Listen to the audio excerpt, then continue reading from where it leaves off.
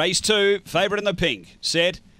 Racing, Zinfandel Zara begins well. There's speed underneath, Addison's Way and also Edison Bale. Zinfandel Zara moving up 3 out and using a bit of the track and getting around them. Behind those 3 away came Exhibition as the favourite goes to the lead down the back. 4 away is Blue Murray, then came Spritney Beers, Avatar, Halo and Beulah Top Shelf, but off the back, Zinfandel Zara gets away by 3 over Addison's Way and then Edison Bale. They're on the turn and it's Zinfandel Zara clear of Addison's Way and Edison Bale, and Zinfandel Zara goes down by 3 lengths at 1 by. Edison Bale second, Addison's Way third, Exhibition was next, then came Blue Murray, Spritney Beers, Beulah Top Shelf and Avatar Halo. The run here is 30.08.